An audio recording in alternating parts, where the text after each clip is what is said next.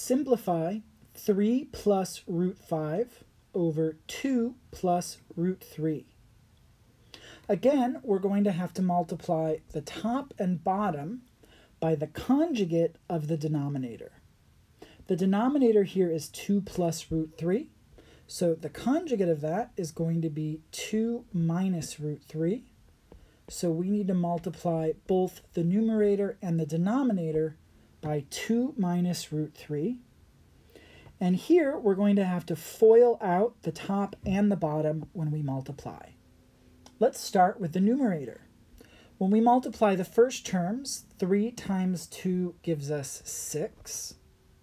When we multiply the outer terms, 3 times negative 3 is going to be negative 3 root 3.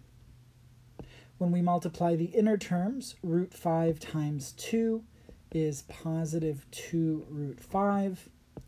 And when we multiply the last terms, root 5 times negative root 3 is negative root 15. In the denominators, when we FOIL, the product of the first terms gives us 2 times 2, which is 4. The product of the outer terms is going to end up being negative 2 root 3. The product of the inner terms is going to be positive 2 root 3. And the product of the last terms is going to be negative root 9, which is the same as negative 3. Now again, we've got 2 terms in the denominator that when combined end up giving us 0. So those are going to go away.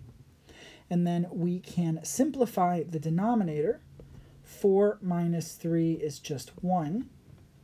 In the numerator, we don't have any like terms, so there's nothing that can be combined. We just need to rewrite the numerator. And the very last step is anything divided by 1 is itself. So if we take that numerator and divide it by 1, we just get the numerator. So this is equivalent to 6 minus 3 root 3 plus 2 root 5 minus root 15. And this is our final simplified answer.